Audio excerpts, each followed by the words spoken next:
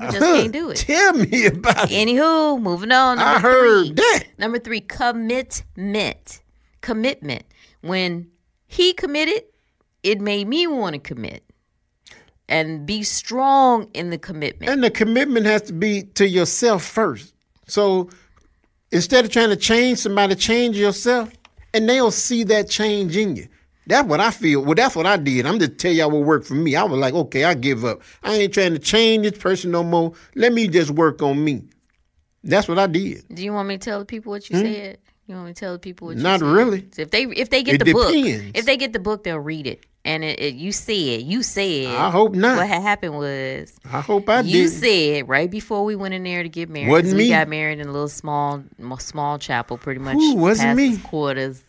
And he said, "Are you sure you want to do this?" I remember it like it was yesterday. I even do though it was remember 30 that. years ago. Yeah, I even do though it was remember 30